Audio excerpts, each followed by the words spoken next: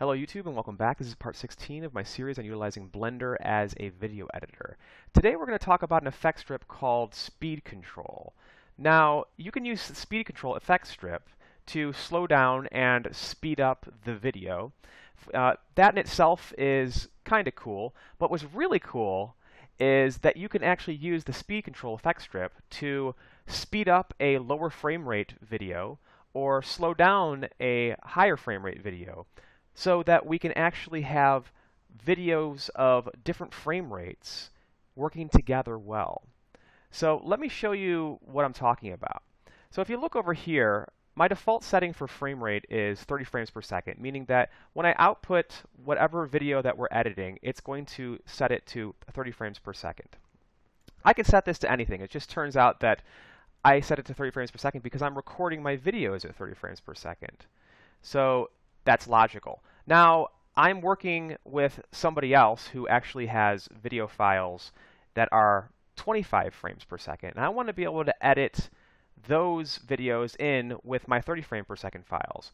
Now, I could actually use a program like FFmpeg, and we can actually change the frame rates that way. I would recommend trying that. But if I just want to mix something on the fly, this is a really great way to do it.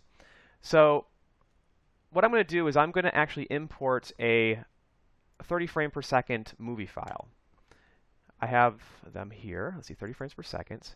So let me grab this and pull it over. There we go. And as you can see, this video is 30 frames per second. It's synchronized, the audio and the video, because I recorded the video at 30 frames per second, and it knows that this is a 30 frame per second video. But what happens if I switch this now to 25 frames per second? Let's watch what happens now. This video is 30 frames per second.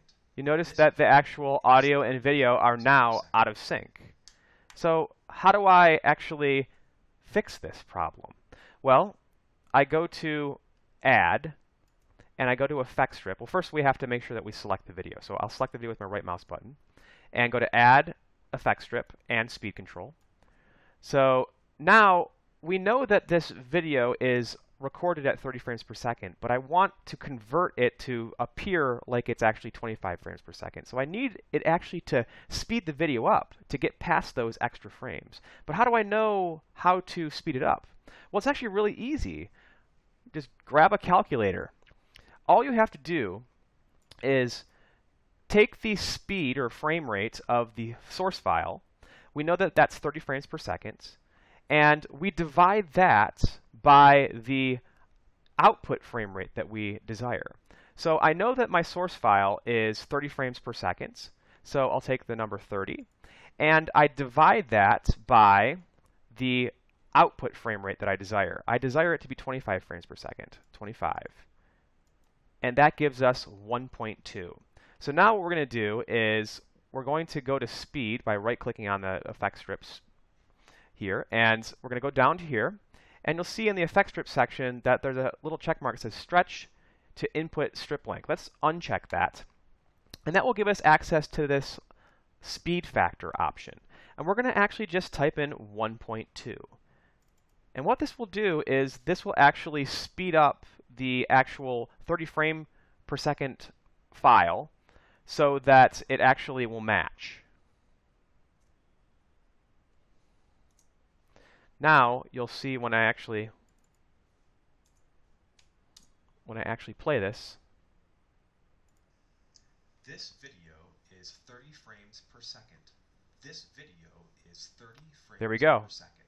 So what it did is it actually went through the additional frames much quicker so that it would be in sync.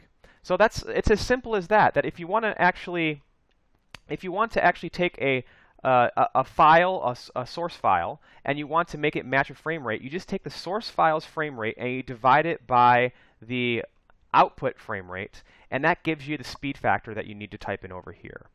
Now, just to actually demonstrate the reverse situation, I'm going to take a 5 frame rate video, and I'm going to try to get it to play at 30 frames per second. So we're going to delete this.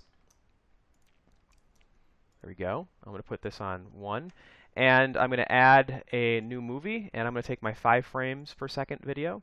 And we're going to actually put this to 5 frames just so I can show you that it really is at 5 frames per second. Custom, and we're going to type in 5 over here. And I'm going to play this. This video is 5 frames per second. This video is 5 frames per second. Now, it's really choppy because it's only 5 frames per second, but you can see that it's actually in sync. So I want to actually make this video 30 frames per second. So I'm going to actually select it from here, 30 frames. Now watch what happens when I play it. This video it went through the first 5 frames very quickly. This video is So I now need to, first of all, we need to make sure that the video is actually matching at least the minimum size of the audio. So I need to stretch the video to 253 so that it has enough time to get to the same spot. Let's see, there we go. And what we're going to do is we'll select our video, and we're going to add the effect strip. Add effect strip, speed control. And we need to figure out what's the speed factor here that we have to change. So we have a source file that's 5, and we want it to become 30, so we'll divide it by 30. And we get the speed factor of 0.166666. So let's go over to right-click on speed, and we'll go down, and we'll uncheck stretch to input strip length, and we'll go to the speed factor, and we'll just type in that number, 166. I don't think it will go any farther than that, than 3. So 167. Let's take it up to 166. I just want to make sure that.